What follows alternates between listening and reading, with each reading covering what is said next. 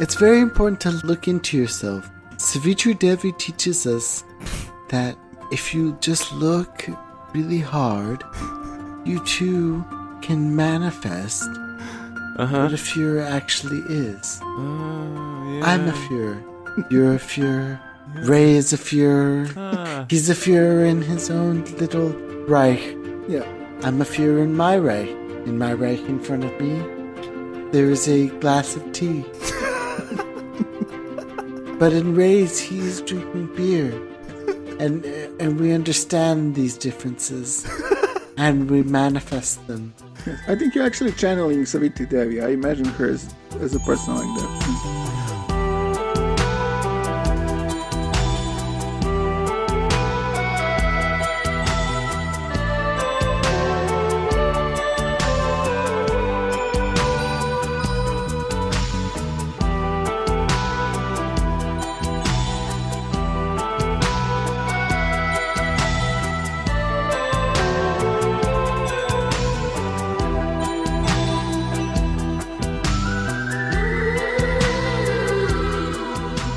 Welcome to The Empire Never Ended. This is Fritz. I'm joined with Boris and Ray as usual, but we're taking on a new friend to the show. We have a new guest, a new fella, a new freak for our roster. Ray's looking around like, what are you talking about?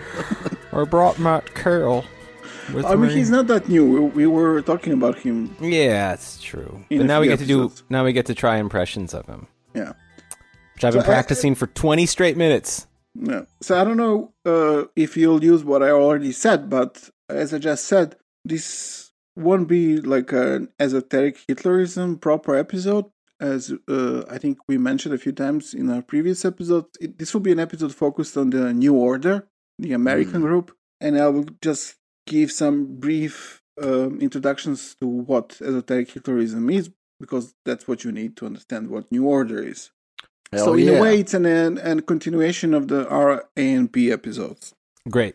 Good. Because if there's one thing that I wanted to continue and drag out for as long as possible, it's the A&P. This is kind of in some ways, the fifth A&P episode? The fifth, yeah. We love the A&P. And Fritz is preparing 4 episodes on William Pierce, which is essentially 4 more related. Yeah, you're right. It never ends. The A&P never ends. That's our new podcast name. Yes. Oh, well, Empire. An important group. The Empire. Yes. All right. Well, all right. So what's today on the Empire Never Ended, Ray? We got the New Order. I'm loading up some Matt Koehl impressions. Where do you want to start us off? Well, we'll start with Savitri Devi, also known as Maximiani Portas. We also mentioned her before. Many times. And will again. And we will again, yeah. This is, yeah. So this person, Maximiani Portas, better known as Savitri Devi, was born in 1904 in Lyon, France. And she was a kind of a smarty person. We have to admit that. A little smarty pants. Well, in 1928, she got her master degrees in philosophy, and in 32, another master degree in chemistry, and in 36, she got a PhD in philosophy of science. All right, that's not nothing. Yeah, and in the 30s, as we mentioned in one of the previous episodes, she moved to India. She married there like a pro-Axis Indian guy. She met important people in India like Gandhi and Tagore, apparently. All right. And she became a Nazi in India. Was she well known before she became a Nazi? Do you know? No. How was she received by Gandhi? How did that happen? I don't know. I think she was not well known at all. Well, presumably her pro-Axis partner was in some form or another. Yeah, I think he was a member in the independence movement, colonial movement. Yeah. Okay, the Axis. Yes. So she in India, she came to believe that India preserved ancient Aryan paganism, which died out in the West, and how India is the last great country of Aryan civilization. Do you think she went around telling Indians that they were pagan? Because I don't know that they like that. Yeah, I guess. Yeah. But y'all are the best pagans. Yes. All right. So she also, because she became a Nazi at the time, she also believed that Hitler is restoring Indo-European Aryan paganism, and that his whole movement is about that. She thought he was like an avatar of Vishnu or something, right? Yes, she believed that Hitler was a divine avatar, like a divine incarnation, who's there to bring about the new solar order in the world. So she wrote a bunch of books. She heavily relied on Hinduist things, especially their idea of yugas, or of this cyclic view of time and history, and how time can be divided into 4 different ages, which are roughly correspond to more Western idea of the golden, silver, bronze, and iron age. And according to her and many other people who are into that kind of stuff, we today live in the Iron Age, or the Dark Age, or the Kali Yuga, which is the age of inversion, where when like decadence and degradation, where all the true values are inverted. Man, when you say roughly corresponds, you really mean roughly, don't you? I mean, not a lot of people call this the Iron Age. Yeah. I mean, at this point, you can insert Koehl saying how black is white and white is black, and good is bad and bad is good. And he's very slow, like he's really thinking about it. He's basically describing this idea. Joe Rogan was just talking about Kali Yuga. I don't know if you really saw that. All right. Yeah, he posted some Nazi shit. Yeah, well, so Savitri Devi thought that in this dark age, you can roughly divide people into 3 groups of people. So there are like men in time, which are people who share the values of the dark age. Then men above time who have the values of a golden age, and the most important group are men against time. These are people who are fighting against the dark age in order to restart the cycle, bring the new golden age, which is what they want. Isn't the word we usually use for men against time regressive? Yeah, but this is like I think they would agree, because this is an anti-progressivist view of history in which the mythical golden age placed in some prehistoric time is the ideal, and you want to get there again by, it's basically an accelerationist point of view, that you want to bring about the current dark age to its end, which will restart the cycle, and you will again have the golden age. So after the worst possible age, you have the best possible age, where all the age of Aquarius. Yes, where all the true natural hierarchies are restored. Aha. Kind of like what we saw with religious Zionism too, no? Yeah. I mean, yeah. Interesting. So Nazis are, of course, men against time, and the most important man against time was Hitler. And she also saw the SS as an esoteric order, whose purpose was to restore the proper cosmic order, which will be in tune with nature. And through actually to do that through force. Okay. I mean, Himmler, I think, would kind of agree with that. Yeah, a lot of people would. Yeah. I mean, a lot of people. A lot of people that we a lot of Nazis. Yeah.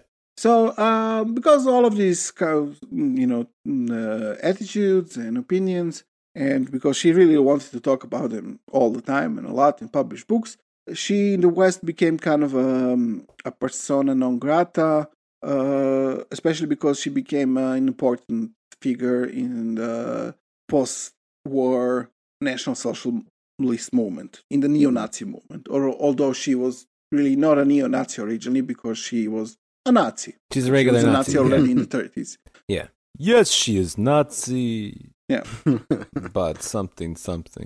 So that was Savitri Devi. The other guy that's important for this story, and that we'll talk about more in the future, I'm sure, is a Chilean guy called Miguel Serrano. Yeah, this is a guy I've been fascinated with for years and years now. Yeah, Boris has been trying to convert me to Serranoism for a long time. Yeah, it's called Esoteric Hitlerism, Fritz. Well, that's why I never joined. I didn't understand any of it. Yeah, it's kind of it's not a good name. Yeah. Esoteric Hitlerism. I don't know. It doesn't really sound better in Spanish either. Hitlerismo esotérico. I mean, it sounds the same, yeah.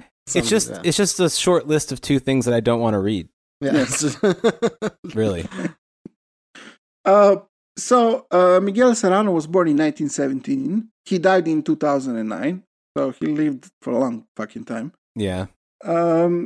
He was a friend of Jung and of Hermann Hesse, the writer, and he's most well known because of those 2 things, because he wrote a book about both of these guys, who I'm not sure if they knew that he was a Nazi while they were friends with him. It's kind of unclear, because he wrote a lot of books that were not explicitly Nazi before he outed himself as a Nazi, although he claimed that the whole time he was a Nazi.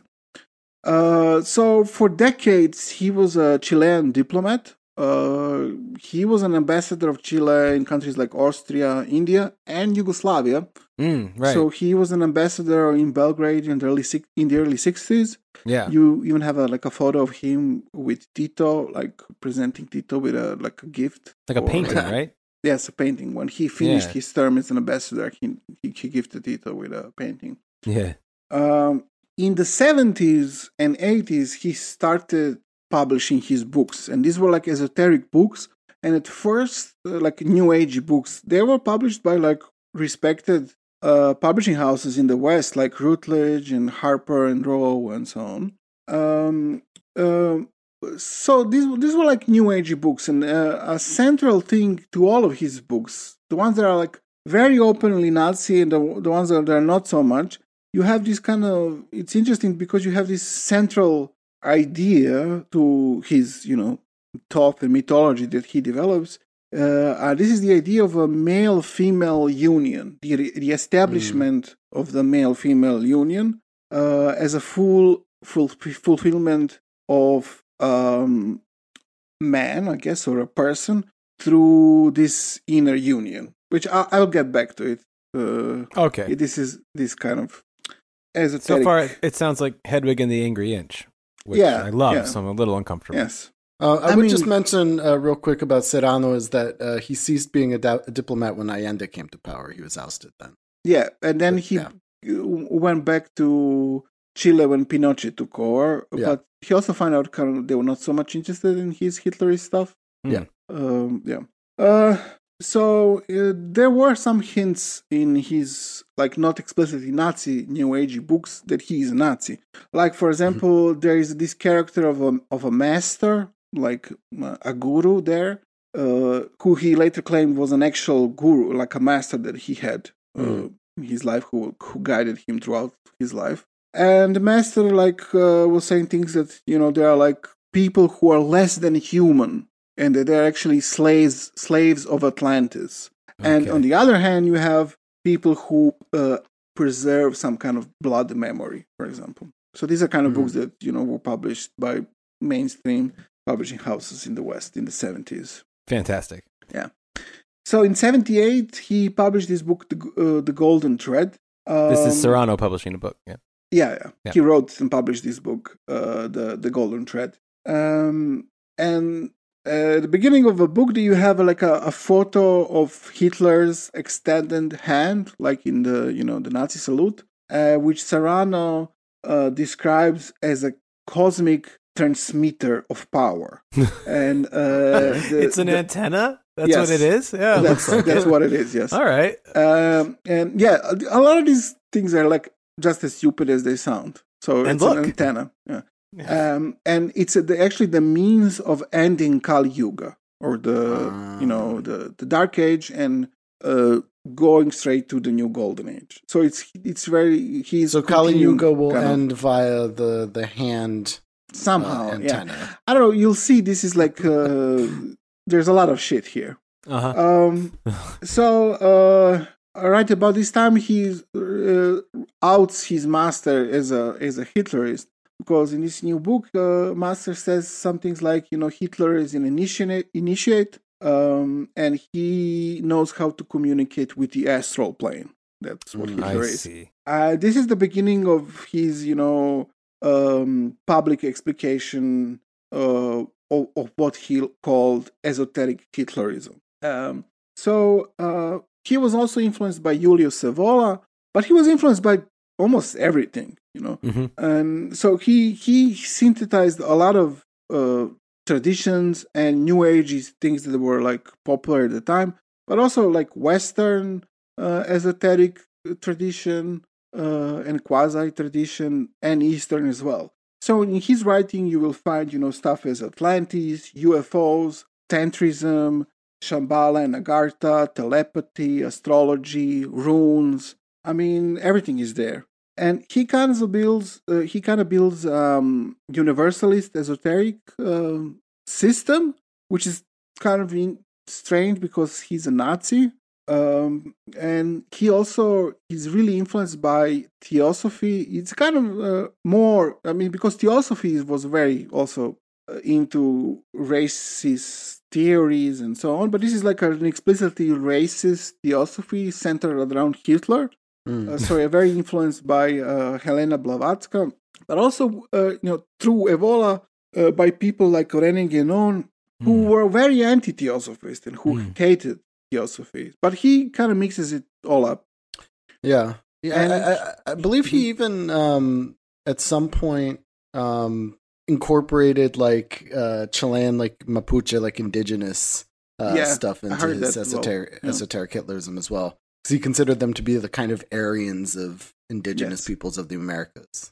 I mean, and during his time as a diplomat, he traveled around Europe and met a lot of Nazis, but also like a lot of people that he was interested in, like Evola, for example. He knew him personally. So what Serrano is doing here, really, he's developing a kind of a new mythology, which is centered around Hitler. And the starting point for it is the end of the Second World War, of course. So in his view, Hitler and Eva Braun are not dead, of course. Oh. But it's not this old story of them surviving and living in Argentina and then dying in the 70s. They exist on a different plane. So they're dead. Yes. So they exist in an interior land, Agartha or Shambhala. And they are also, not only they are alive, they are rejuvenated. So I guess they are eternally young living there. It's like a spa for Nazis. Forever young, Hitler will be. Yes. And Hitler can be contacted astrally. And to do that is to link with the Hyperborean realm of Superman. That's what you want to contact Hitler. That's what you're supposed to do. Yeah, the Fortress of Solitude. And this is supposedly symbolized through this whole idea of the Tool and Black Sun and Green Ray and things like that. Don't ask me what it is. We'll have another it's called different episode about it. But Tool, Black Sun, and Green Ray somehow symbolize this Hyperborean realm of Superman through which you can contact Hitler. Okay. All right. Tool, the shitty band, or no, Tool like the island of Tool, like the Aryan land of Tool. Okay, yeah. And Hitler and the SS specifically, he also has a very, the SS are both for Savitri Devi and Serrano, the SS is an esoteric order. An esoteric order. Yeah, look, if you use a skull and wore black clothes and have some old castle as your headquarters, these weirdos will think that you are, an esoteric order. I mean, it helps to throw runes on everything, too. Yes. Put a bird on it! So, what Hitler and the SS did, according to Serrano, they generated an initiation into these esoteric symbols that I just mentioned and didn't explain. Thank you. And so, for example, the leftward turning swastika symbolizes the involution of the Kali Yuga and the beginning of a new golden age. Okay. I think it's quite clear now. It's very obvious. So he has a view of world history that is not a conflict, between classes, but a conflict between those who want to transcend the world. And here you can see how he is influenced by Gnostic ideas, because those who want to transcend the world, and he gives an example of Cathars, the sect that existed in the Middle Ages in France, they want to transcend the world which is the word of the demiurge or the false god, which he identifies with Jehovah. And on the other hand, you have the slaves of this world, which are basically some kind of robots. And this is what he identifies with Jews. I see. I was waiting for when the Jews were going to drop in. Jews are the robots of the false god, demiurge, or Jehovah. Oh, okay. So this is why Hitler hated the Jews. He, of course, he's a Holocaust denier and a firm believer in the protocols of the elders of Zion. Okay. Who he thinks is proof that everything he says is true. Yeah, playing the hits. Yeah. He also is into Lucifer, so he dedicated his work to the morning star, Lucifer. Very much into that kind of stuff. So in his view, really, Nazism and Hitler specifically is the culmination of all Eastern and Western religions. He like builds this system that everything is included. And it ends with Hitler, basically. I mean, you can kind of see how the 09A borrows heavily. Oh, I was thinking about that. Oh, you will see even more. Absolutely. You're about to see even more, like very clearly. So here, again, I will mention this idea of the integration of male and female within oneself, which he calls like some kind of a magic love.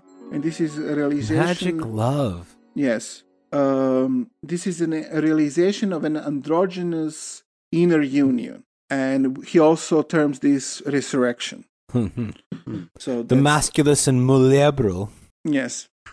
So in 1991, he published this book, which is very much ONA, called Manu, for the men to come. And he starts it with this kind of apocryphal anecdote of, the last minutes of Hitler in his bunker when some soldier asks Hitler, like, Mein Fuhrer, what are we going to live for when you die? And Hitler says, you will live for the men to come, And now Serrano explains to us that this man to come is this Manu. And what is Manu? Manu is the ultimate avatar. I thought this was Hitler, but it turns out it's this Manu guy. Okay, and Hitler's not Manu. So this is why I say it's kind of exactly like ONA, because this is like ambiguity about Windex, Is Hitler Windex, or is Windex someone else, or what's going on there? Right, yeah. So this is this is Manu. Manu is Windex. Okay. So the ultimate avatar Manu will put an end to the cycle of eternal return and to the forces of the demiurge. And he will bring about the restoration of man, of God Wotan, and also, why not, the holder of Excalibur and the man of Fuhrer. So, I mean, it's just everything is here, Yeah, he's got it all. And also the reintegration, of course, of primordial man and woman. Right. That's all what Manu / Windex is about. This is somehow, as Boris, Boris mentioned something connected to this. This is connected somehow to the continent of Mu, which is a part of Lemuria, which is the continent. It's the Mu part of Lemuria.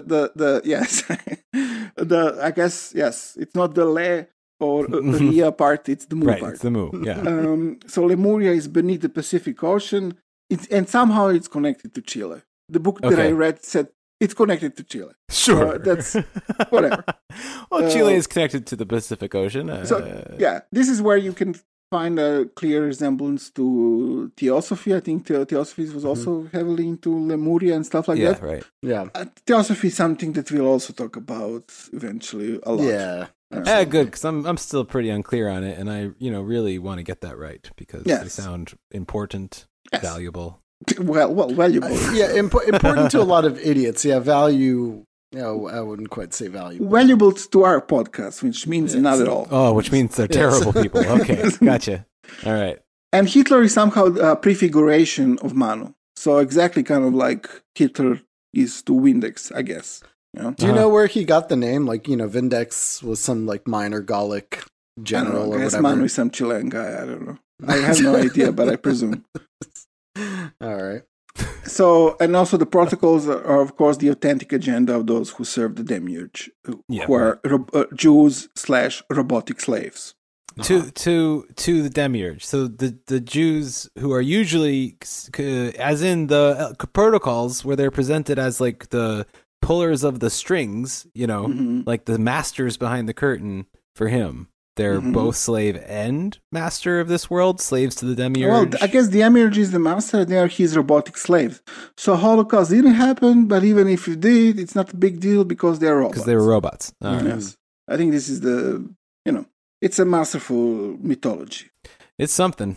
Yes. You could make a religion out of this. He also talks about this point about this magical order and claims that he was initiated in the Tool Society in Chile in 1940s. It's kind of a strange claim because Tool was like a relatively marginal, like Tool Society was a relatively marginal nationalist group in 1930s Germany, but somehow he was initiated that in 1940s in Chile, which, okay. I mean, there was a large, like, German settler community in Chile that existed prior to, of course, like, the Nazis that came. Yes. And, like, especially in southern Chile, I believe. Okay. He believes that, he claims that he was initiated in the Tool Society in 1940s, so he claims that he was a Nazi since 1940s, but kind of a closeted Nazi. And this is where, he met his master who revealed the secrets of esoteric Hitlerism to him. Okay. So, like a lot of these, people, he met this secret master. Yeah. The lady in the lake. Didn't happen. Yeah. I mean, everyone did, all of these people. Apparently, all these secret masters are all over the place. Just everywhere, yeah. Yeah. You can't throw the Philosopher's Stone without hitting a master in the head. Turn a corner in Santiago and you'll find a fucking master. Esoteric Hitlerist master. I mean, this could be a great comedy, like... Yeah, if we didn't have to live it. Him meeting some asshole who's, like, talking bullshit to him, some alcoholic guy, and he's believing in everything, and... It sounds like something that Charlie would get into, Yeah. Yes. Yes, exactly, yes. Yeah. You know what, dude? Hear me out for a second. Okay, now, technically, that stain did appear to me. Also, I am familiar with carpentry, and I don't know who my father is, so am I the Messiah? I don't know. I could be. I'm not ruling it out. So he like, one of his books is dedicated to Rudolf Hess, and he calls him the Imam of Esoteric Hitlerism. Because, why not? Why not? Why not? So, yeah. He's, you would say he sounds like very erudite, because he just, mixes up everything there a little bit. Yeah. I guess it can impress a lot of people like that, So, there's this Nietzsche line, something like, someone who is deep seeks clarity or whatever, and someone who wants to be seen deep seeks obscurity. I feel like, the Nazis, they like reading Nietzsche, but I wonder if they read that as like an instruction. You want to look deep? Here's how you do it. So we come now to our boy, finally, Matt Koehl. Koehl. I was wondering. This was all introduction to Matt Koehl. This is all in his head, huh? So we mentioned him before, Matthias Koehl. So Matthias Koehl. Matthias Koehl was born in 1935 in Milwaukee, and he died in 2014, I think, also in Milwaukee. Yeah, he died in 2014. 2014, Shit. yeah. But I mean, listen, Serrano was born in 1917, and he died in 2009. So, yeah, good lord. I mean, Savitri Devi was like kind enough to die in 82 or 3, I think. Yeah, right. Yeah. So, Koehl was the son of Hungarian immigrants of German descent. This is very important. Yeah. So they're not Huns. Yeah. Yeah. So he studied journalism. He was one of these AMP members that had a university degree. I think he got it at University of Wisconsin. He enlisted in the U.S. Marine Corps and had 2 years of active duty in the Marines. Already as a schoolboy, our Matt Koehl was drawn to anti-Semitism. So in New York City, he joined the National Renaissance Party of James Madall, which we'll talk about later a lot, I think. You can also get a preview of them from the Burroughs episode we did, the Dan Burroughs episode. Yeah. And he was quite active there in the National Renaissance Party. I'll talk about that a bit later as well. So we're talking like mid-60s? No, this is like the 50s. Oh, for real? Yes. All right. In the 50s, he already joined that. I think in 55, 56, he was already in the National Renaissance Party, because in 57, he joined the United White Party in Tennessee, which was the precursor of the National States' Rights Party, which he joined in 58. Okay. He has a solid pedigree. But maybe you're right. Maybe he was first in the National States' Rights Party and then in the National Renaissance Party. I'm not sure. So I think...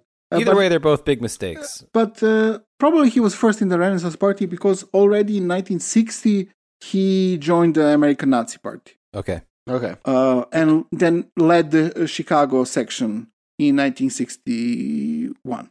And in 1963, he joined Rockwell at the headquarters in Arlington. And he was the corresponding secretary of the World Union of National Socialists and also the national secretary of the party. So his duties were there that he, edited the bulletin of the World Union of National Socialists, also the National Socialist Bulletin, which was the bulletin of the AMP. Already at the time you could see his, kind of religious tendencies when it comes to Hitler, because he wrote about Hitler as an idealist, a visionary, a creator of a heroic new worldview, and someone who was all about bringing an Aryan racial revival. For example, in 1968, he said something like, Adolf Hitler is National Socialism, just as National Socialism is Adolf Hitler. That's his thing, huh? He likes to do that kind of thing? Yes, that's... Is he a situationist? I mean, you were talking about Hegelian, but this is like a... This is not exactly Hegelian, because this is tautology. It's not dialectic. You would have to have something smart about it. It's just saying A is B and B is A. Yeah. So he wrote always about Nazi ideology as a creed and a new faith. So I guess I'm just going to read this because I didn't wrote down where I got it from. I like your Koehl. Okay. I think it's pretty good. I know. I think I can do it. But he wrote something. You taught me. Yeah. So he criticized people who were criticizing them, saying that AMP were fighting for some German phenomenon, as people who didn't really grasp the truth which Adolf Hitler revealed to the world nearly 50 years ago. So this was his story. And he said, our goal involves far more than the realization of some superficial political or social scheme. It entails a universal transformation of ideas and things, and upheaval of unprecedented magnitude. So this is, his line of thought already, I think, in the 60s. So what's the implication there? That this is one of these, like, we need a total nihilistic revolution type thing? This is like a dumb, like obscure, like dumb Nazi talk, like when Nikola Polexit says, people don't know what, we're not Nazis because people don't know what Nazis were about. It was much deeper. So we are much deeper Nazis than people think that we are, because Nazism was not about just political stuff. It's a much deeper thing. You wouldn't understand that because you're too dumb. Right. Yes. Okay. All right. So, the party was, he inherited the party when Rockwell was killed in 1967 and became a new commander. And at the time, it was already renamed the National Socialist White People's Party. And he further reorganized it and renamed it as New Order in 1983. At the time, supposedly it had 200 full members and 400 supporters, and existed in 18 states. is their claim. They didn't do much, the New Order. They organized celebrations of Hitler's birthday and a lot of lectures and seminars. Koehl also published some texts and books like The Future Calls and Fate of the Future, I think, which he published in 1995, explaining how Hitlerism is the fate of the future. He also moved the headquarters to Milwaukee, his hometown.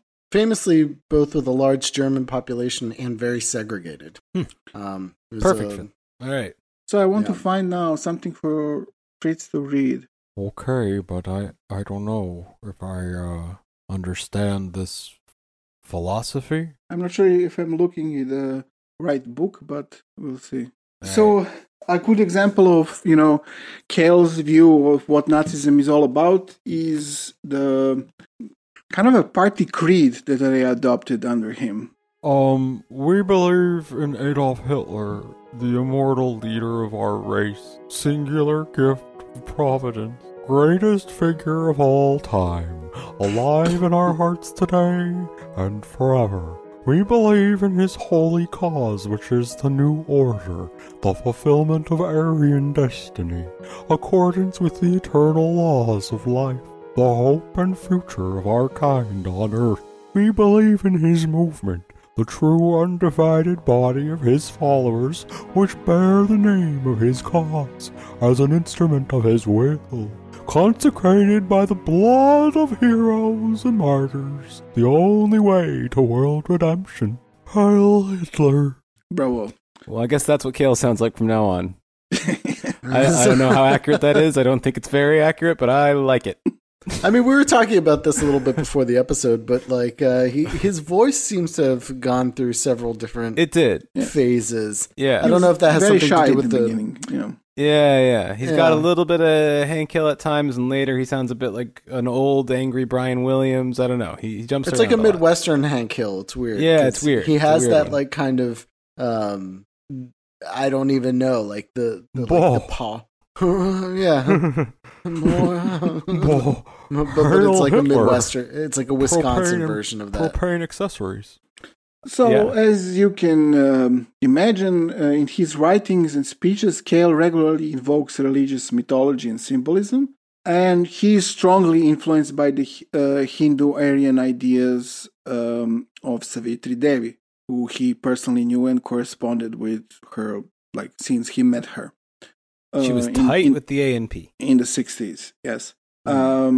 So he also, had sentences like Adolf Hitler was born on Earth. He became flesh and blood. He fought and he died.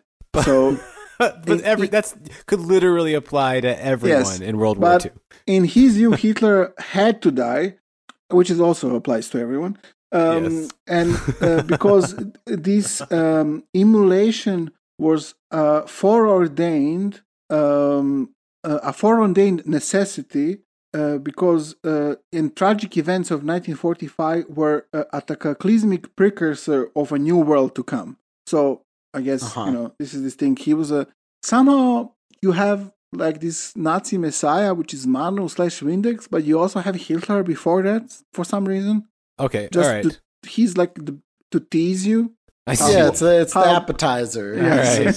How great it will be, but then you have this horrible shit happening to you after that.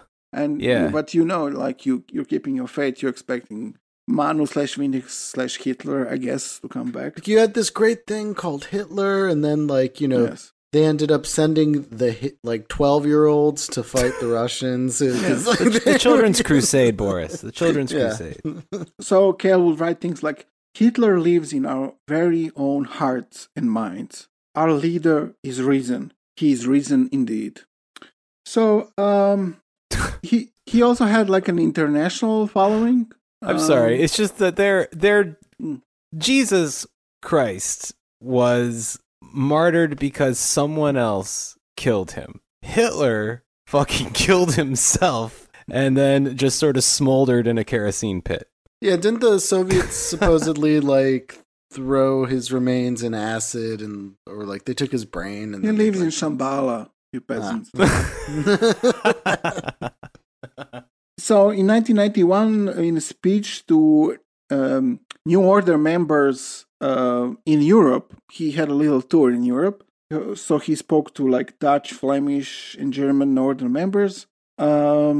He connected the end of the World War to the start of a new dispensation. So he would compare post-war Hitlerism with the early Christianity. So it's like that's the situation which they are, you know. Like when they were throwing Christian to lions and stuff. Yes. I see.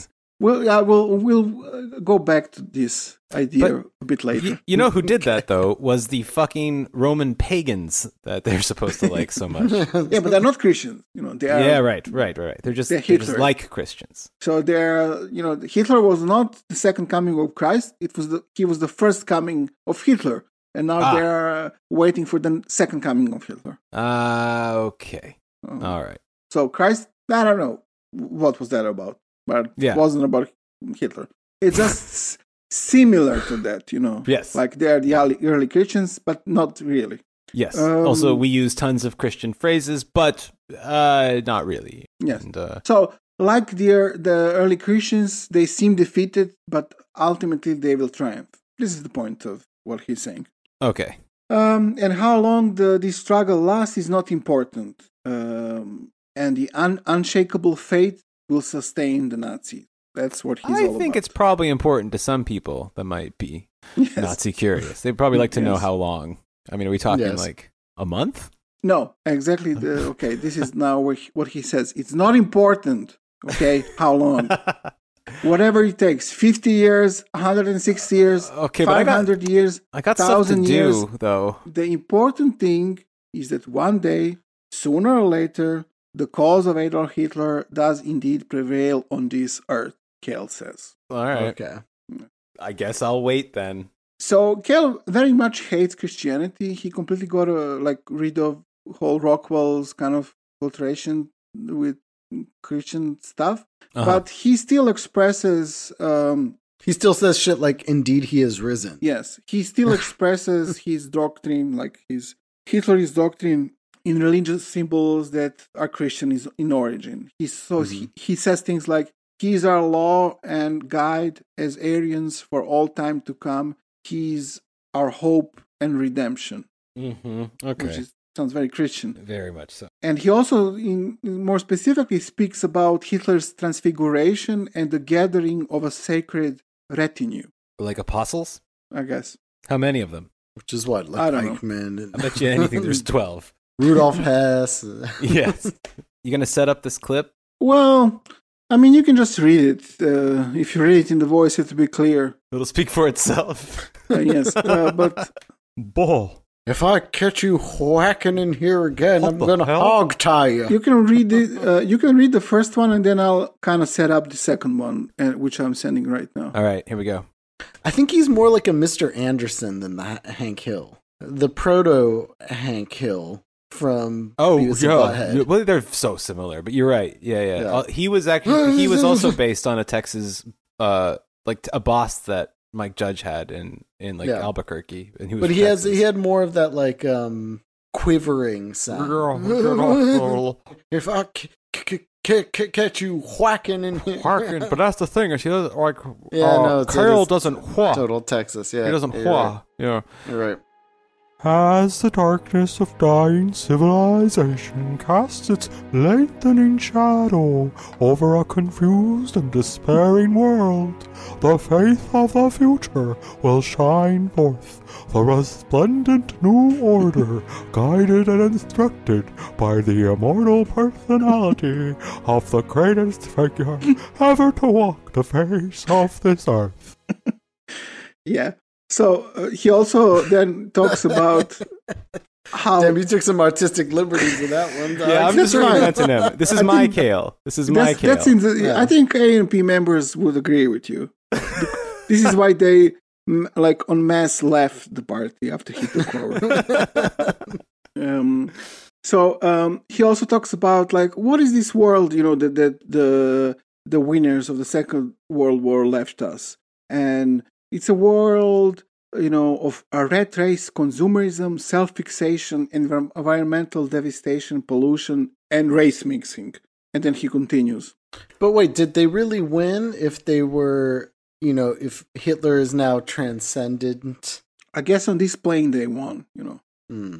No, the plane of the demiurge they won. But ultimately... Yes. Yeah. Well, they won because of all the race mixing. But right? Ultimately, whatever. All right. Well, here's why they won.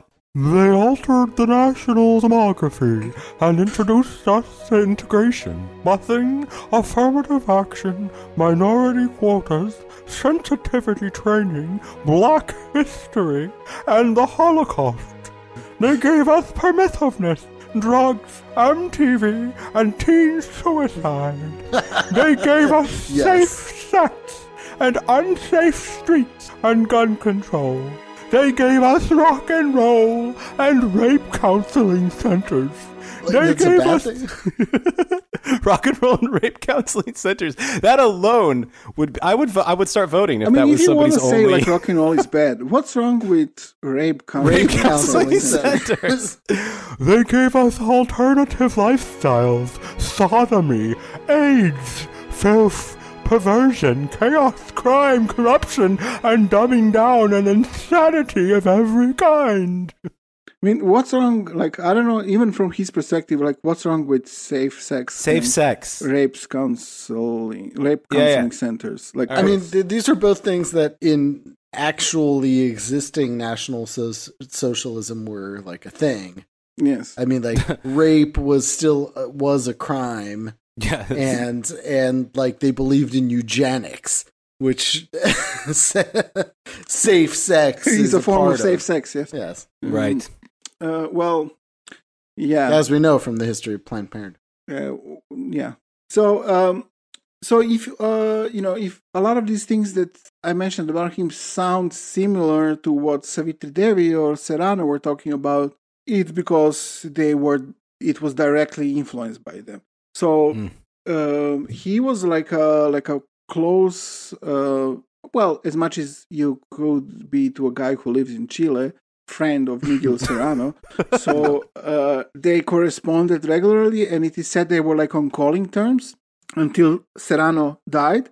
But it's interesting that he in his New Order phase and now New Order, they don't invoke Serrano so much.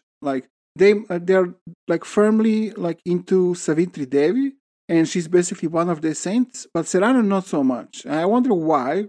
Maybe he's so weird for them. But yeah, he knew him and was friends with him and corresponded regularly, but he's not such a big deal, at least publicly not. Maybe it's because he was still alive. Maybe, I don't know. But they still exist, and they don't mention him. Maybe it's just for the initiates. It's too weird, I guess. I think they think it's Serrano is into weird stuff that I mentioned. He's into some plasma stuff, and it's very weird. Yeah, you didn't get a lot of UFOs from the ANP and stuff, really. Yes.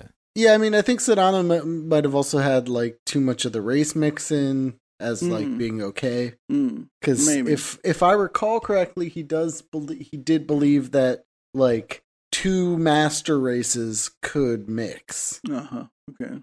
There were two master races. Well, he had these weird ideas about Amerindian cultures, indigenous cultures in the U.S. or in the Americas, and that there's some sort of Chilean master race. Oh, okay. All right. Yeah. So on the other hand, Savitri Devi is really kind of one of the fundamental persons to maybe the fundamental individual for Koehl's New Order, and she was active, regularly corresponded with Koehl, and in fact in 1982 she was invited by Koehl to give a lecture tour for New Order members in the U.S., and she was supposed to give lectures in 7 or 8 American cities. She was very excited about that, and while on her route to travel to America, she stopped by a friend in the UK, her old friend, and she died there in 1982. I was about to say, I thought she died. Yes, and she died just before the tour organized for her by Koehl. And then Colin Jordan sent like Tony Williams and 2 stormtroopers dressed in red there to be a part of the cremation. Tony Williams, by the way, is David Myzik's friend, and he's apparently a very rich Nazi guy who became the leader of David Myzik's National Socialist movement after David Myzik resigned just before David Copeland became the nail bomber. So he's rumored to have been also a member of the Order of Nine Angles. So he was present in the cremation in 82 of Savitri Devi. And then the inscribed urn with her ashes was sent to Matt Koehl. And it was placed in the New Order Hall of Fame in Milwaukee, apparently right next to the ashes of George Lincoln Rockwell. So they have both there in their collection. Carefully watched over by. I'm imagining this in like a kind of traditional Midwestern bar, where they have somebody's ashes above the bar or something. Milwaukee's like the beer city. I heard they made a proper shrine out of the Rockwell ashes. That there's shit around. But what kind? They didn't dedicate a building to it. It's some sort of shitty fucking Yeah, I bet it's in the corner former, of the whatever AFW hall or something, and it's converted into a Nazi shrine or something. Yeah. But instead of smelling like incense, it smells like puke. Yes. So I'll go back a bit in history now, and then I'll move forward. I'll do this a few times. Go back and forward in Koehl's history today. All right. It's an acausal approach. This was a kind of an overview of Koehl's leadership of the Nazi Party and the New Order, a brief one, but I'll go back now to his past. So he's kind of interesting to me because Koehl was a Nazi before he met Rockwell, and he was an active Nazi in New York City already in the 1950s, and was a part of a Nazi scene in New York City, which had interesting people there, like these quasi-intellectual Nazis, some of which were rich, and some of which were apparently connected to Nazi intelligence, and apparently regularly corresponded with the FBI. Mm-hmm. Yeah, I mean, it seems like the most intellectual branch of the American Nazi movement at the time was based in New York City. Yes. Right. And also very anti-American. Unlike all of these people that we talked about so far, they were very much not into Americanism. These were Nazis who were gladly traitors and probably collaborated with German intelligence, Nazi intelligence, and hated America, which is kind of interesting. And Koehl was a part of that crew in the 50s already. And it shows in a few ways. So Eustace Mullins was Koehl's roommate in the 50s. And this guy was a National Renaissance Party's self-proclaimed expert on the Federal Reserve System. But what he was, he was a kind of a crackpot, they say, but he was also a poet. And you know who else was a poet? Tell me. Matthias Koehl. Hey, well, certainly. I mean, we read some of his work here. Yes. Very poetic. Matt Koehl was not only a poet, he was affiliated with a poetry magazine, which was called Chicago Poetry, I think. And they were kind of a part of a poetry scene there. And I read somewhere that they had some connection with the Beats. Some of the writers that I wrote said they were part of a poetry scene of which the left wing were the Beats. So, but they were around there somehow. And they were admirers, this Mullins guy and Koehl, of Ezra Pound, both of them. At the time, Ezra Pound was, imprisoned in a mental hospital in Washington, D.C. Unjustly. Yes. And, it's a mental hospital. We don't support it, I guess. Yeah. Maybe it's better that they kill him than, Damn. You can. Damn. That's got to violate some terms of service. I don't know. I'm just. Ray's going Bleiberg on these motherfuckers. Ray just said we should kill the insane. No, I'm saying that he was not insane. He was a fascist. So This Eustace Mullins organized free Ezra Pound committee, and he was a president of that, and he was a quite close friend at the time with Pound, and Matt Koehl became a treasurer of the group, and so Matt Koehl actually knew Ezra Pound and met him like at least twice, I think, and had conversations with him while he was in the mental hospital. And like he just thought, he thought that Ezra Pound is the best, like he's a genius poet, and also that they were like agreeing on everything. He thought he saw in Ezra Pound a Nazi basically. And there's even in his collection of books, he had a few books of Ezra Pound that were dedicated to him, and I saw a photo of one, and it says to like Matthias Koehl, hail Ezra Pound, and some date in 1953. Oh, that's some deep poetry right there. Yes. I mean, Pound was a great poet, I have to say. But he was a fucking asshole. Some people make some mistakes. Like I think, like Ginsberg, for example, who claimed how Pound renounced his anti-Semitism before he died. There's no proof of that at all. In fact, there is a lot of proof to the contrary, which we'll talk about in our Ezra Pound episode. Yeah. That doesn't mean that he wasn't a good poet. I mean, yeah. Plenty of shitty people produce good art. Yes. So at the time, Koehl was not only an active member of the National Renaissance Party, led by this weirdo called Madol, and we'll talk about the party in we'll have a special episode just about this group, but he was also the leader of their kind of brown shirts, which were not called brown shirts. They were called the Security Echelon Guard. And this was like a uniformed security group. And actually Dan Burroughs was also part of it, which is interesting because a lot of these people that Koehl hated came from the same group that he was a member of. Like both Petler and Burroughs were there, which you kind of, and they were, he really hated them, and they were, later in the Nazi party, they were in opposing factions. Right.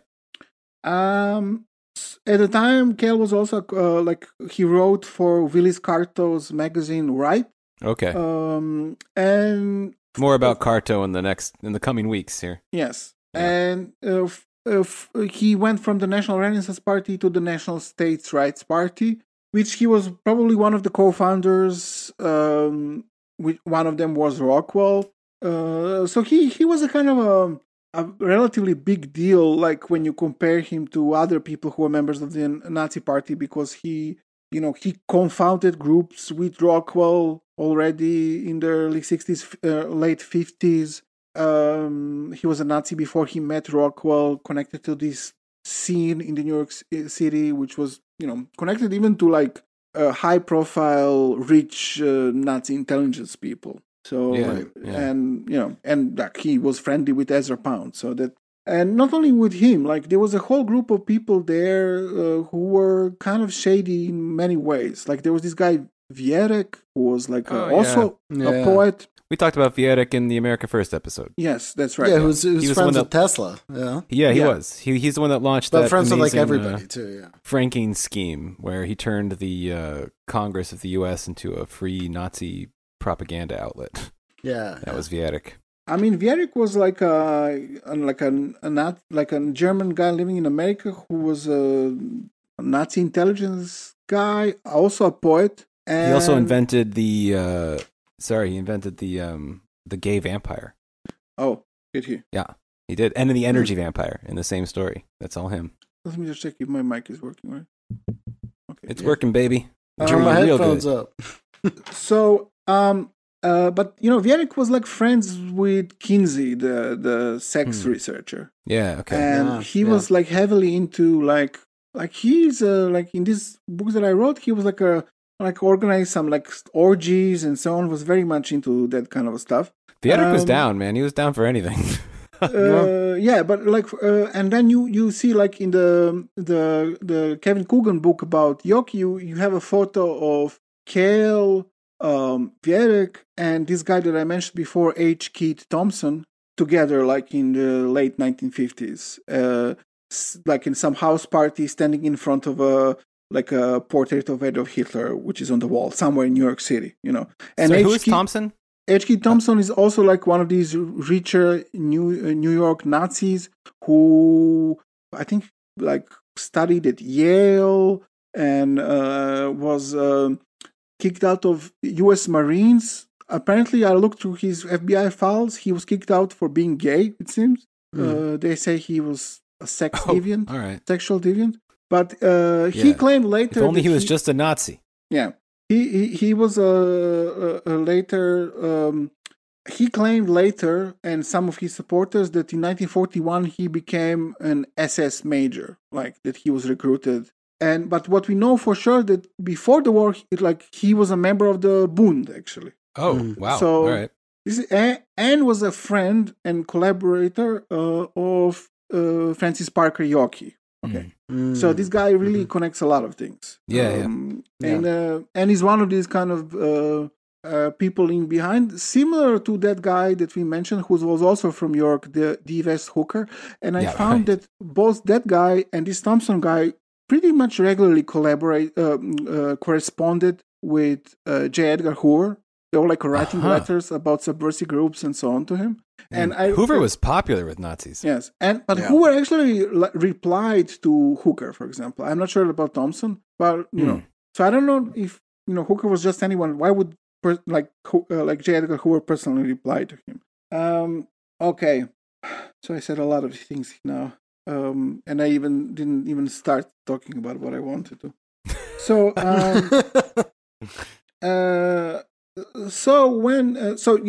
Koehl kind of has this very interesting Nazi background in New York City. But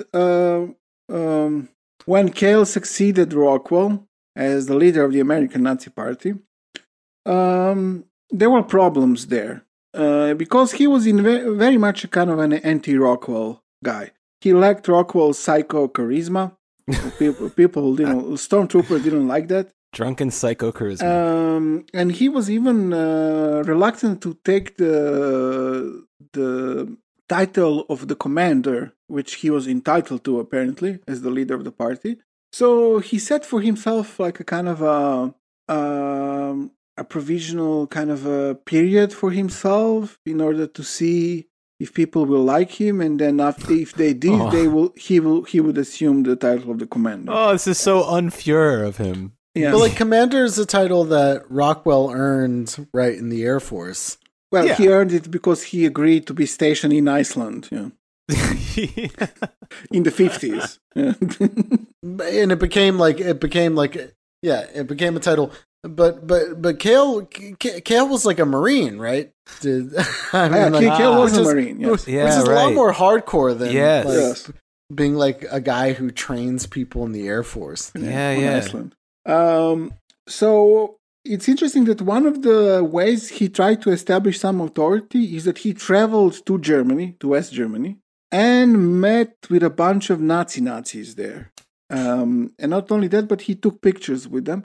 So he would meet Nazis, specifically Nazis who knew Hitler and had photos with Hitler together. So in their publication, they would publish a photo of Koehl shaking hands with, for example, Hans Ulrich Rudel, and then next to it would be a photo of Rudel shaking hands with Hitler, for example.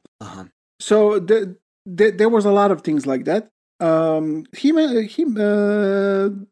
like a bunch of these people there. So, for do you know if he spoke German? I mean, I'm not sure. Probably he did. I wouldn't be surprised. I mean, I wouldn't either. Yeah, he was very Germanophile. Yeah. So one of the people that he befriended there was Winifred Wagner, and that was actually the daughter-in-law of Richard Wagner, who was like a staunch Nazi. So they became friends. And also he was proud, and the whole group was proud that he was the only American that attended the funeral of Otto Skorzeny, for example. Oh, okay. So that didn't help him much with the American stormtroopers, who really a lot of them split. and founded their own Nazi groups. I guess some of them we'll talk about later. One of them was surprise, led by a pedophile. Oh, no way. But yeah, that's another story. Another problem for him was that there were persistent rumors of his homosexuality. Now, this was connected, I think, to this whole New York Nazi scene, the decadent New York Nazi scene. I see. Because, you had people there like Thompson, who was also kind of supposedly kicked out the Marines for being gay or something like that. So that was a big problem for him. And now this is where we go back to our old friend Cooper. Cooper the Pooper. He ran. I'm so glad he keeps coming back. He really does, yes.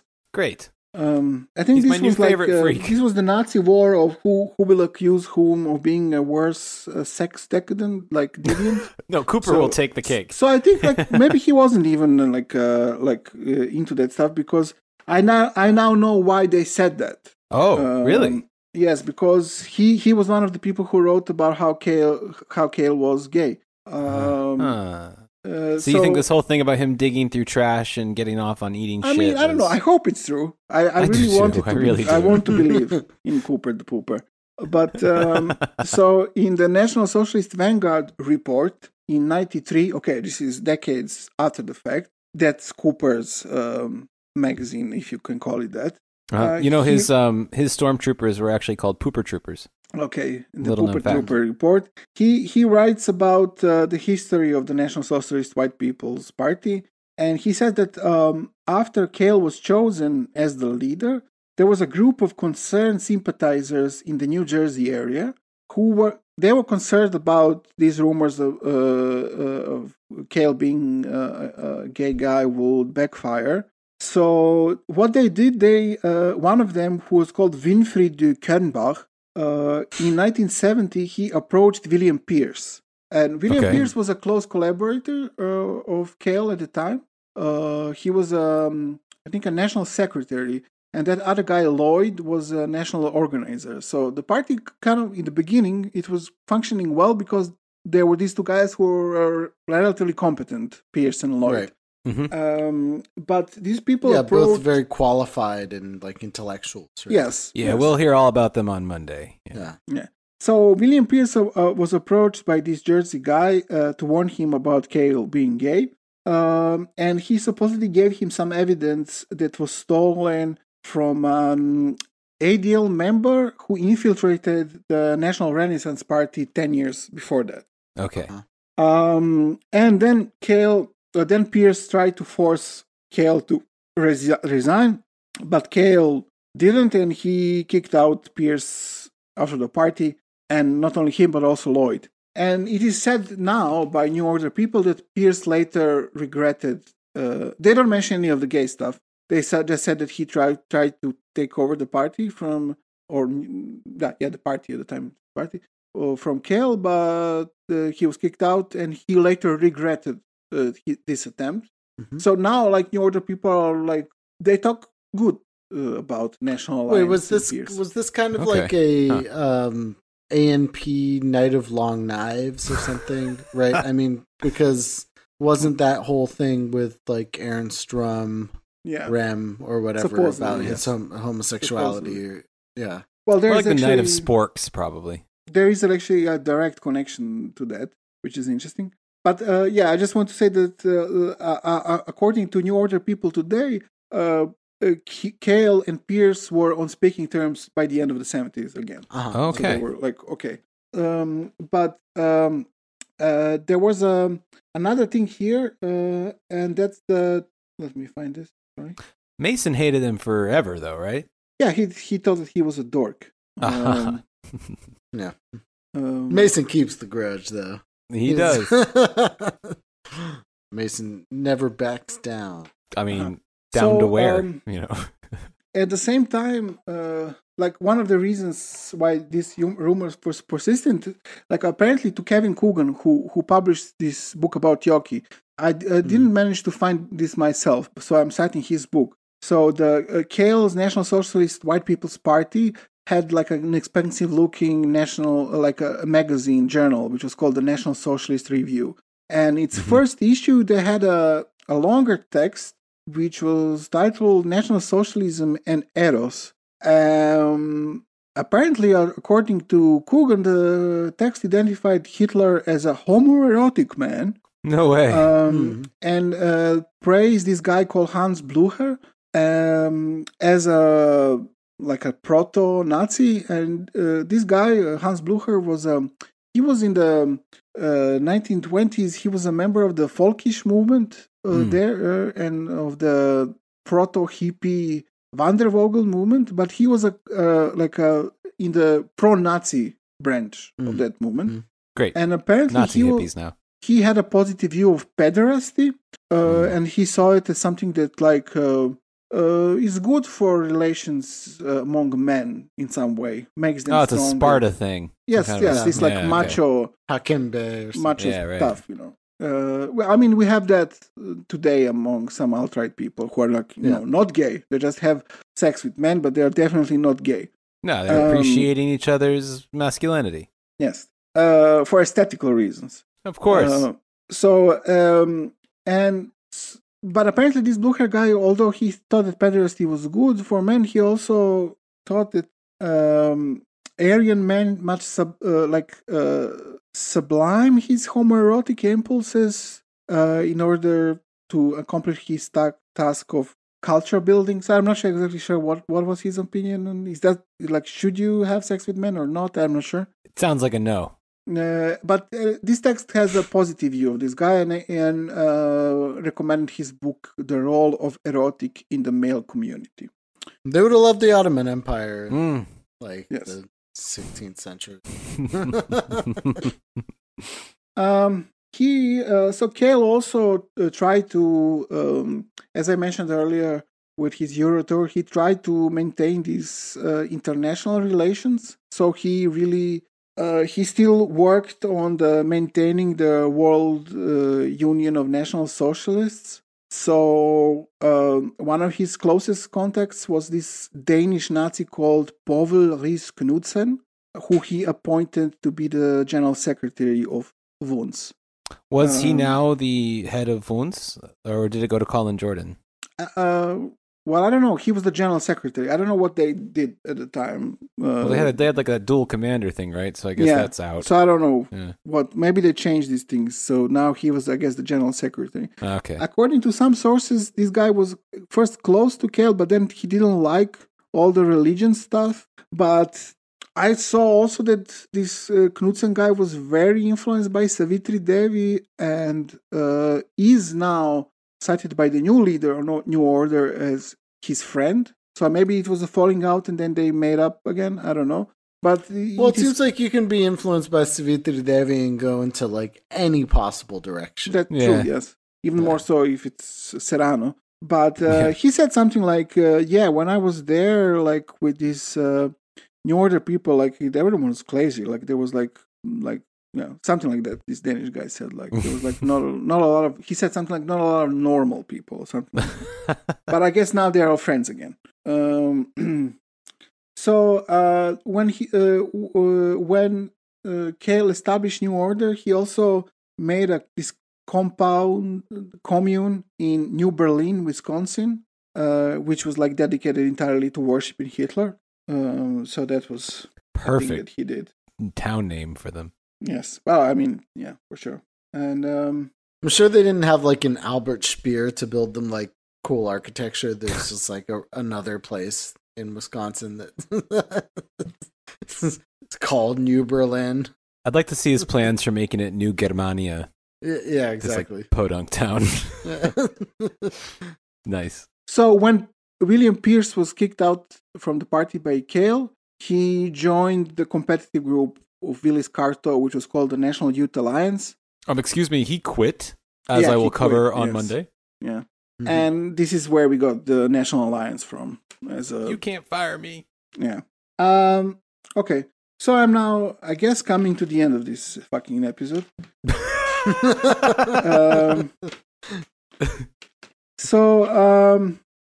the New Order exists today. And I will go through, and they have a new leader because Koehl died in 2014. They didn't do much. They styled themselves as a vanguard party. They were a group. They were no longer a mass organization, which they defined the National Socialist White People's Party as a mass group because they had really? 100 all members. 20 of them. Oh, okay. Yes, like maybe at some point 100. Now they are. Mason made this distinction too about all this. Yeah, because now they have 5 members, which you will be able to see on Instagram. So they do things like you will be able to see on our Instagram, which is commemorate Rockwell's assassination in front of in the mall that he was shot. So a bunch of old people go there, like not a bunch, 5 of them go there and they commemorate this thing. And they worship Hitler. So that's what became their thing. But according to them, actually, it's more of a monastic order.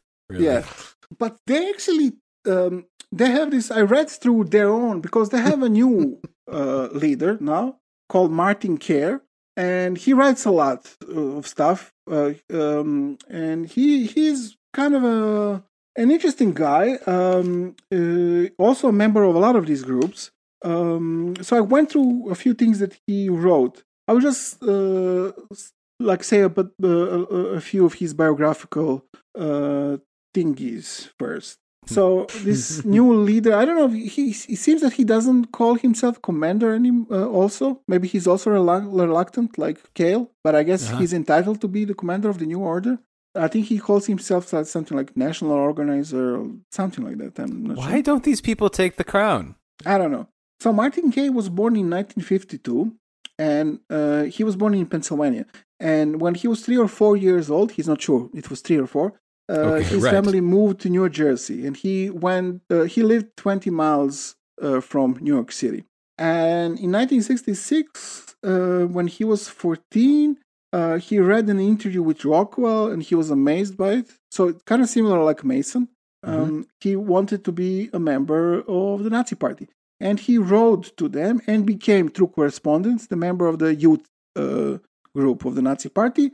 But his parents wouldn't have it, and they didn't allow him to be a member of the Nazi Party. But by his junior year in high school, he started attending in New York City demos of the National Renaissance Party, and he became an active member of the group. I think, while being a member of the National Renaissance Party, he knew Madol, and he writes about Madol and various things about him in the 60s. In the 60s. While being a member of the National Renaissance Party in New York, he met Koehl for the first time, and this was actually in 1970. And he describes this, how he met Koehl. It was in the Madol's Manhattan apartment / headquarters of the National Renaissance Party. And Koehl... His mom's house. Yes, his mom's house. Yeah. Koehl visited the apartment because he was visiting New York City, because there was an exhibition going on of architectural sketches made by Adolf Hitler.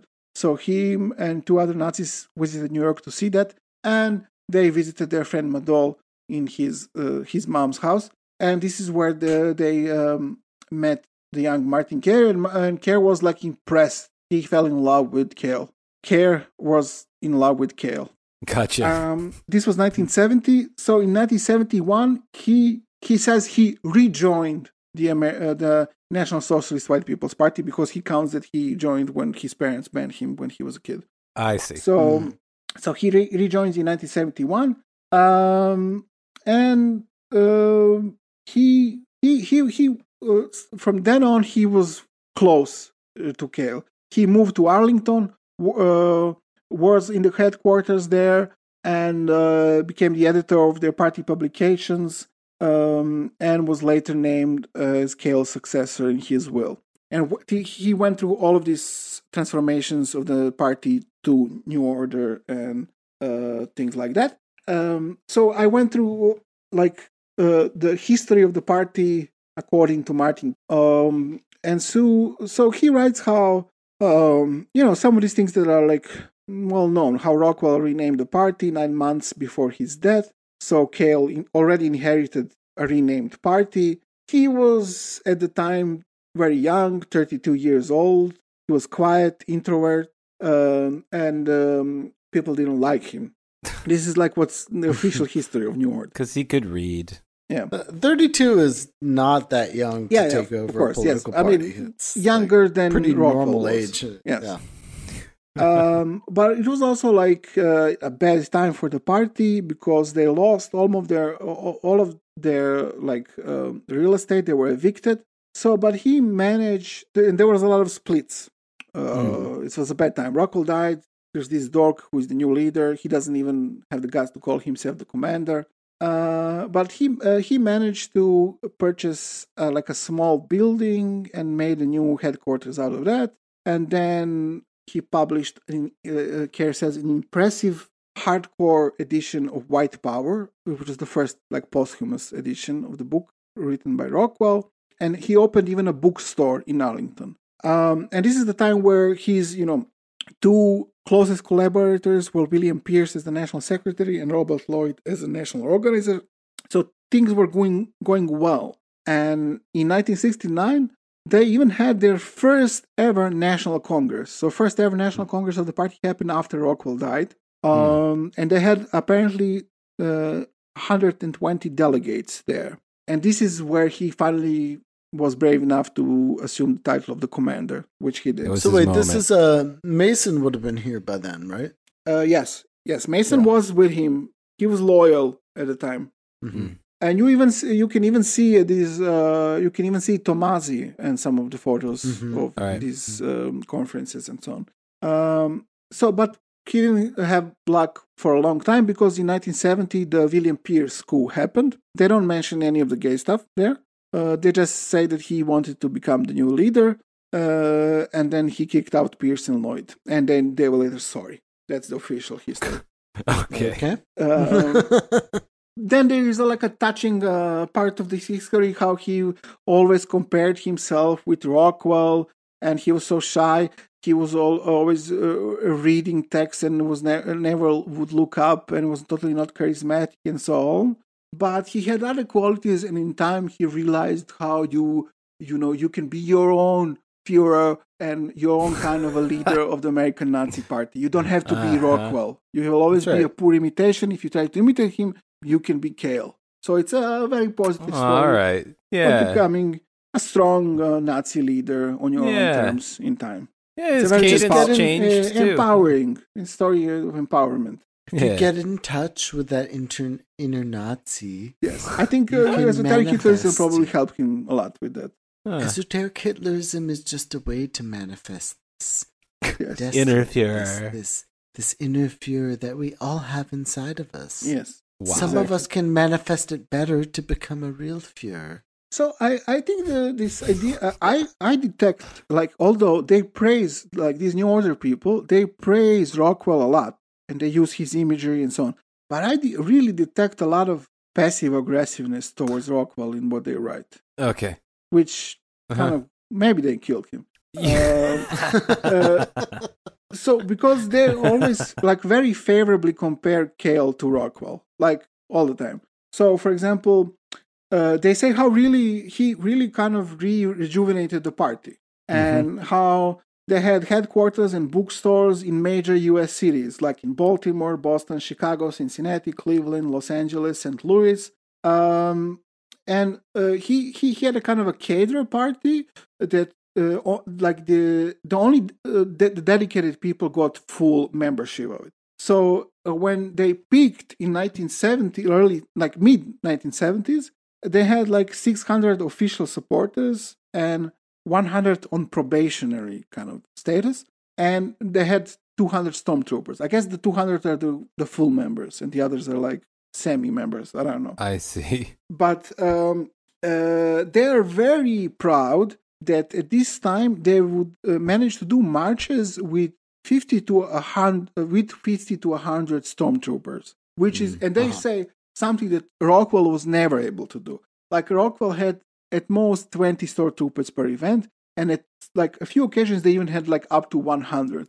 And you can see actually the pictures of Matt Koehl with the stormtroopers, and it does look more organized than Rockwell. Their uniforms are more uniformed, I guess. Yeah, okay.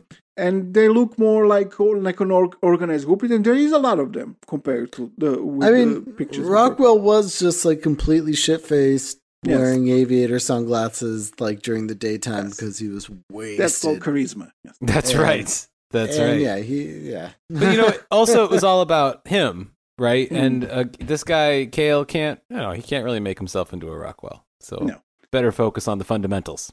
So they are very proud that in 76 and 77, they even were a part, I guess because they just went there, but they were a part of the annual Arlington 4th of July parade. So they just went there with uniformed stormtroopers and like drummers and a flag bearer and were a part of the parade. I don't know if they got some permit for that, but they were there. And they say even now, like in hindsight, this like looks amazing. Like you could never do that now. But that was their peak. They were like doing that. And they were like brag how they have, fights with communists, and Commander Koehl was also part of that. Like in fights, and he was very brave. He never sent his troopers to fight if he didn't go by himself. It's a dig at Rockwell. Yeah, I think yes. Also another passive aggressive dig at Rockwell. There's a lot of that stuff there. And also in 75, according to them, they started running in local elections, like for example, usually for school boards and for mayors. And the biggest amount of votes they got was in 1977, Milwaukee race for school board. So two female members, both called Sandra, one called Sandra Anders, and one called, by the way, Sandra Osvalic. So another Yugo there. They got a lot of votes, and according to CARE, each of them got like about 20% of votes, and this Sandra Anders got over 7,000 votes, which is more than Rockwell got in his round for gubernatorial. Yes, and she, according to CARE, this Sandra Anders was 300 votes short of being elected. Damn. And if you Google now Sandra Osvalic, you actually get information that some Sandra Osvalic donated money to Trump. So interesting. I don't know if that's the same person, but it's there. It's almost certainly the same person. Also, at the time, it was very obvious that Koehl really was much more strict at maintaining this original Nazi style than Rockwell was. And this is also in these explanations where you see this kind of, that they look down to Rockwell, really, although they praise him. And they say how, Rockwell was had his kind of dumbed down version of Nazism.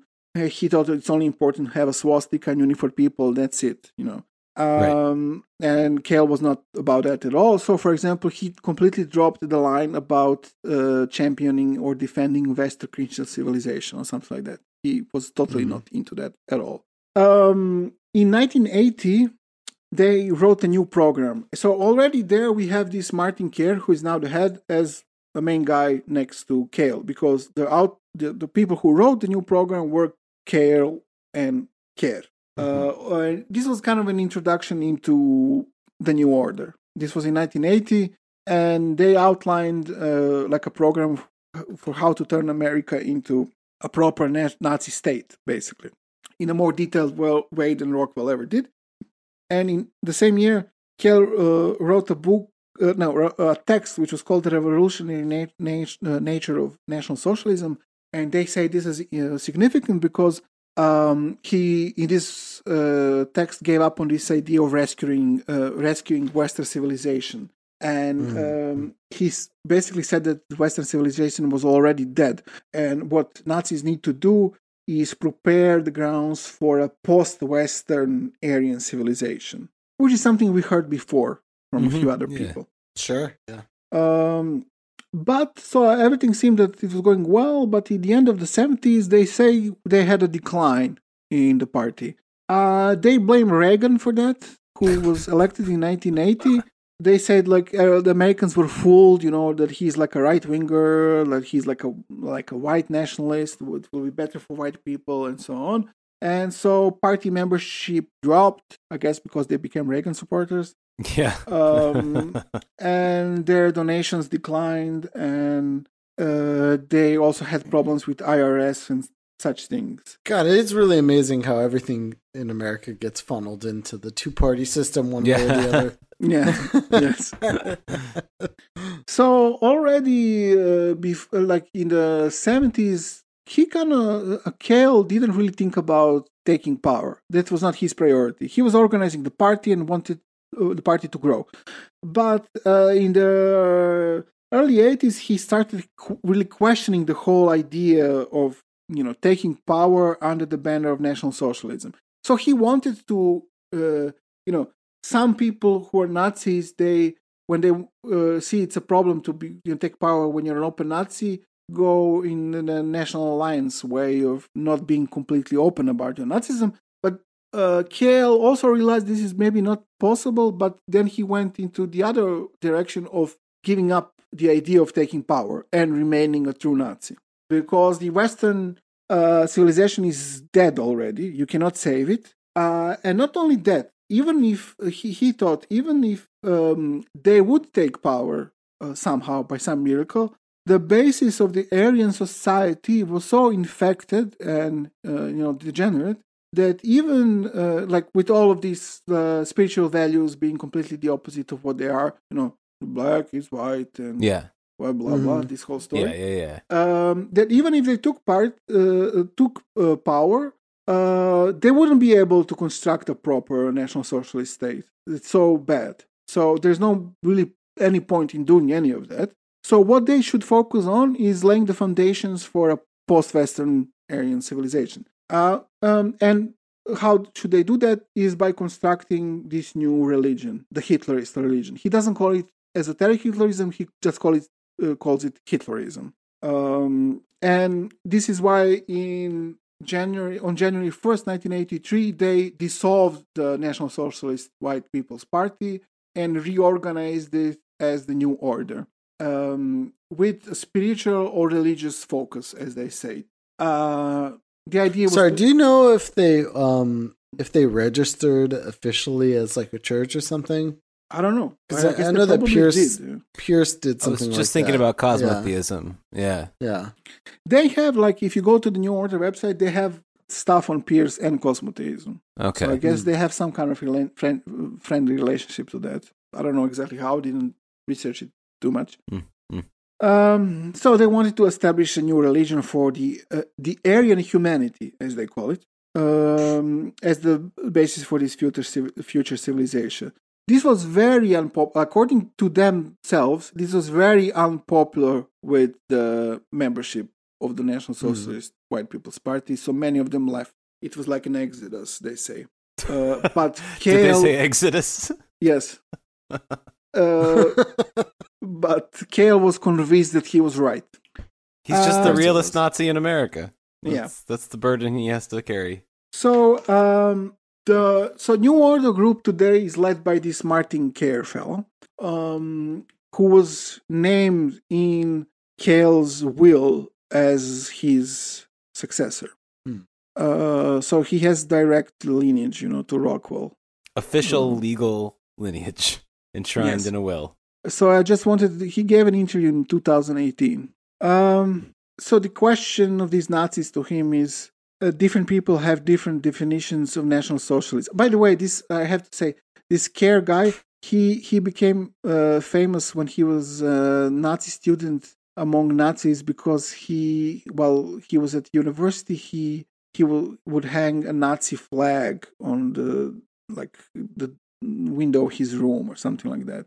And it was even in the national media or something like that. And then the university made him take it down or something like that. So, a dork. Yeah. And so the question is, different people have different definitions of National Socialism. What does it mean to you? And Kerr replies, there are different levels to National Socialism. What most people understand by the term is its superstructure. That is to say, its outward policies and form. In that sense, National Socialism is a dynamic racial movement that seeks to safeguard and advance the interests and welfare of white people, both here in the US and worldwide. Using Hitler's Germany as a model, the New Order seeks to create a National Socialist state for white Americans.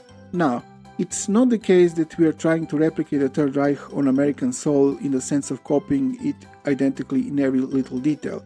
Rather, our goal is to apply basic National Socialist principles in an American context, taking into account American history, its racial and ethnic demographics, and its geography, as well as the unique character of the American personality. And then he says, National Socialism is a worldview, or a Weltschauung, how do you call it? To use the German term. We believe that the universe is governed by natural laws. For man to be healthy and prosperous, he must first acknowledge that these laws exist. Secondly, we must discern what they are. And finally, we must follow them. Why, if they're natural laws, would you have to acknowledge that they exist for them to be real? So then he says, his response to what does separate New Order from other groups, pro-white groups. He says, the New Order is a vanguard National Socialist organization. Our doctrine is derived directly from Mein Kampf and other Hitlerian sources. Here is what we are not. We are not white nationalists. We are not white separatists. We are not alt-right. We are not bulk right. We are not Christian identists. We are not Satanists. We are not identitarians. We are not National Bolsheviks or stash rights. Okay. Our goal is to promote strict, hardline Hitlerian National Socialism and not something else. We try to stay on good footing with other pro-white groups that are not National Socialist, and we wish them no ill will. Anything that moves white people in the general direction of National Socialism is worthwhile in our opinion. But ultimately, there is only one movement qualified to lead white people into the future, and that movement is National Socialism embodied in North America as the New Order. So they are the party, although they are not the party. Most Nazi. Yeah. He gives a little bit of the whole history, Koehl, blah, blah, New Order. And the last thing I wanted to read is the question, his answer to the question, what is New Order's stand on religion? He says, the New Order is incorporated... so this is the answer to Boris's question. The New Order is incorporated in Virginia as a non-profit religious organization. Our leadership views National Socialism as our religion. For us, the tenets of National Socialism worldview fulfill all the spiritual requirements for a new religious faith. Sometimes people refer to it as the Hitler faith or Esoteric Hitlerism. Our critics sometimes claim that we worship Adolf Hitler as a god, but this is a misunderstanding or deliberate distortion of our belief. Our founder, Matt Koehl, put our perception of Adolf Hitler as follows. Maybe you can read this now. Oh shit, Matt's coming back. For the end, yeah. Matt Koehl. There is but one supreme being. One I like ultimate... that you gave him a lisp. Well, I think I don't know. It evolved. It evolved into this guy. I think it's his spirit is who's speaking here. Yeah. There is but one supreme being, one ultimate source of all causation, one great primal power, infinite and eternal, which we recognize. We are all creations of this power. Once in 1,000s of years, however, a singular and unique figure appears, whose special mission it is to declare anew the divine will and to redefine human history. In so doing, he himself becomes a universal symbol. In recent time, this extraordinary providential figure appeared in the person of Adolf Hitler. With his miraculous appearance, a new age of Earth has begun. That is why we honor and revere him. Okay, so I will end with this. So you remember how these people were like the vanguard, the revolutionary group, and how they were like the early Christians being persecuted today, suffering today for a new future. And how could I forget? Doesn't matter, whatever it takes, we'll suffer through it and whatever. So this Martin Koehl, he likes to write his personal history and Nazis asking questions and he likes to answer. So I take note of one question. Some Nazi asked him, like, was he ever persecuted by the cops when him and his organization were distributing Nazi literature and so on? And he answers, like, so this is the guy who was Nazi since the 1960s. And he said, this happens so rarely that I remember every instant of it.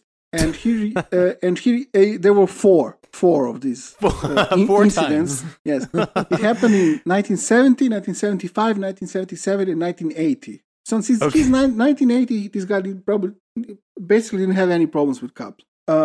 This persecuted, just like the early Christians, vanguard revolutionary. Yeah. The Romans stopped by once every 5 years to check in on them. So these are the four instances. In 1970, they were like leafleting.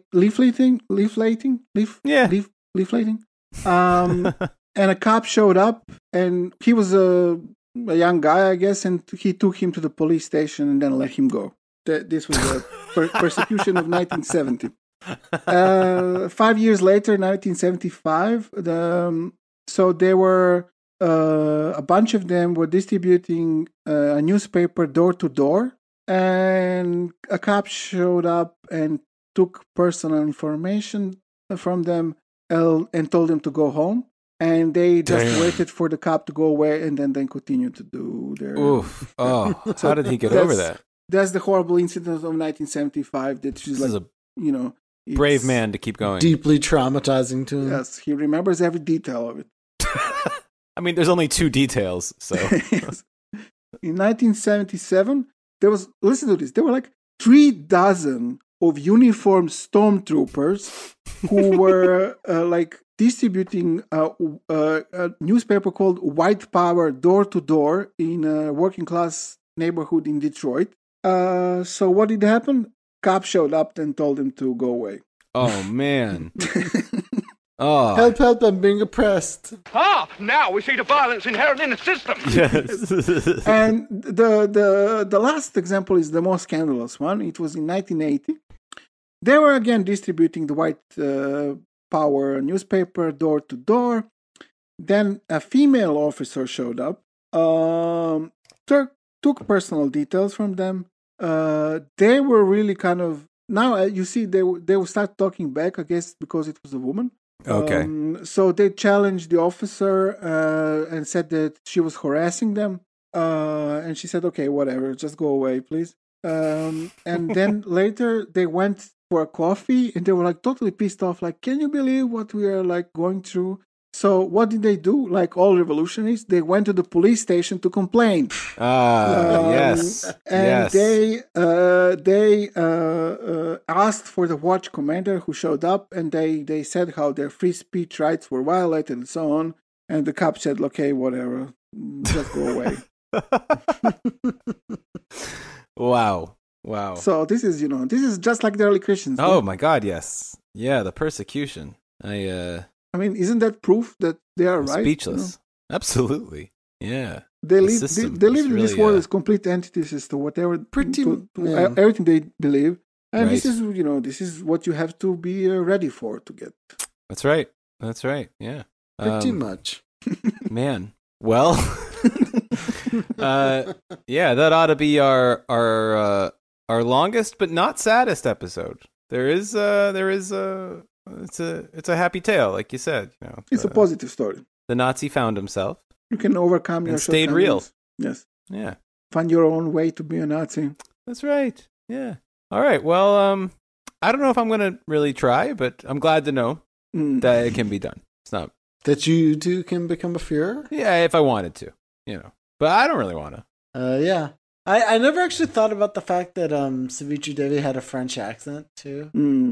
I have no idea what accent she had. She was like a Greek French person, lived in India, spent a lot of time in England. No idea. Do you know that like later in her life, when she was living in England, was she still with this like Indian guy that was pro-Axis? He's not mentioned at all. I think he probably died a long time ago. Yeah, because I mean, it would have been kind of awkward in the whole like Paki bashing phase of things to be like, Yes, I love South Asia. Yeah. It's the last Aryan country. Yeah. Yeah. It's like, you know, you have like Charlie Sargent. Like... Yeah, just thinking. Charlie Sargent's always like, he's always the other one. He's always the counterpoint to all this stuff. But you must understand that Hitler is a Vishnu. Oh my god! It's like spiritually. Is that a French accent? That's not Charlie Sargent. Sorry. Like, what? Well, God, I can't even pull up I'm so tired. I can't even do a Charlie Sargent. Yes. All right, let's get out of here. Okay. We gotta move on to the old National Alliance. Pick it up. All right. So, man. Yeah, I guess this was it. This is it.